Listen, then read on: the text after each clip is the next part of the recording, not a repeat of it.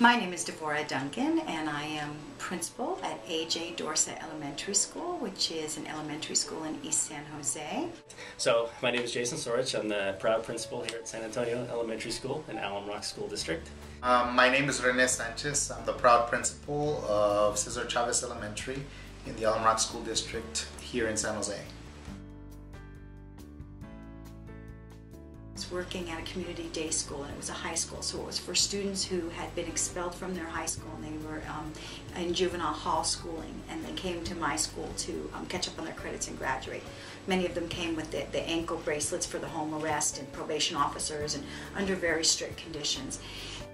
I interviewed every student and I said, tell me your school experience, starting from the very first memory that you have of school. Tell me your history. Almost none of those students had a preschool background. Almost none of them. So there's a direct correlation between your first entrance into the schooling world and walking in ready to learn. The past 5 years, the state has cut 33% of the funding that goes towards preschool education. More than 40% of our third grade students in the Santa Clara County are not reading proficiently. And if we could do a better job in preparing them in kinder and even prior to attending kindergarten, the success rate would be a lot higher. Without looking at any cue and fold or without talking to parents, they can identify very quickly which students have had, even if it's minimal experience within preschool, to who's had zero exposure.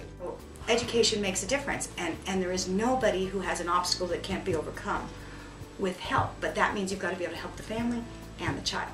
And so something like the Bridge to Kindergarten program, the early learning for success, you're going to teach those parents now, while the kids are still little, how to help their child, so that they don't end up one day saying, but what can I do? There's no way they can say that if they already know. Not each child comes with a full toolbox, everything in terms of support and resources from family and friends and an overall community. And so we really need the help of everybody involved. We have one preschool on campus. It has a waiting list a mile long. You would probably have a better chance of playing a raffle than getting into preschool here. I have 520 kids here at this school, and the majority of them were on waiting lists and never got to go to preschool. I, Devorah Duncan, pledge to support early learning success. I, Rene Sanchez, pledge to support early learning success.